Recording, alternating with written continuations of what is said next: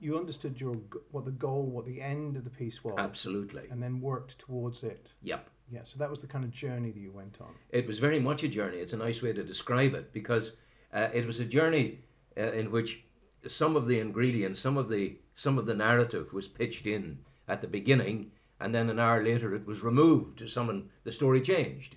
So adaptability, the ability to look at the story and change your thought process to meet the demands of the changing narrative. And I that applies whether you're running Radio Current Affairs in the BBC, or whether you're sitting down to do a creative writing story, because what you're looking at is your mind is the reservoir of the elements, and you're looking at those elements, and as you take one, you're shunted off in another direction, i.e., some material is taken out. That's the analogy with the BBC thing. So your ability to follow that and work with that, and to develop themes, crucial to the process.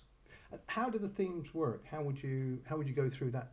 You know, if you've got a number of journalists, and we've got a number of students that are working on, we're hoping that they'll contribute to a chapter to a book. Oh yes. But we would like to. It doesn't matter quite what the story is, but if there's a connecting theme, how would you work with themes? Themes, themes for me broke down into really, I suppose, hard news, uh, which was telling the story as it happened.